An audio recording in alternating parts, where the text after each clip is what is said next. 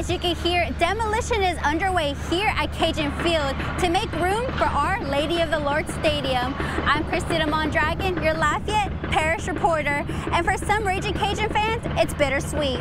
Former UL football running back Nathan Thornton was there to witness the tower being demolished and recalls when the stadium was first built back in the 70s. You know, we were excited when the stadium was built. It was kind of like we felt like we built it.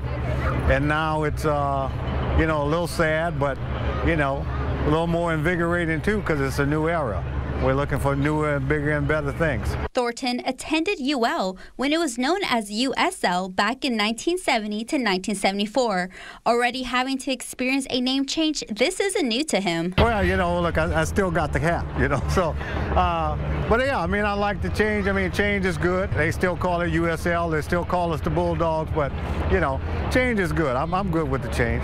I feel good about it. Another Raging Cajun fan feels this demolition will bring in even more fans. To have more people come down here, enjoy our culture, enjoy our school, come see some good competitive ball, and, you know, relax and, you know, state-of-the-art, high-class, you know, suites and things of that nature where they can enjoy our good food. Stuart B.O., president of JB Mouton, general contractor for the demolition, is happy to have taken on this project. I think it's a great project for the community. The old stadium was dated, had a lot of memories in it, but the new stadium is going to be refreshing and going to take us into the next 50 or 100 years.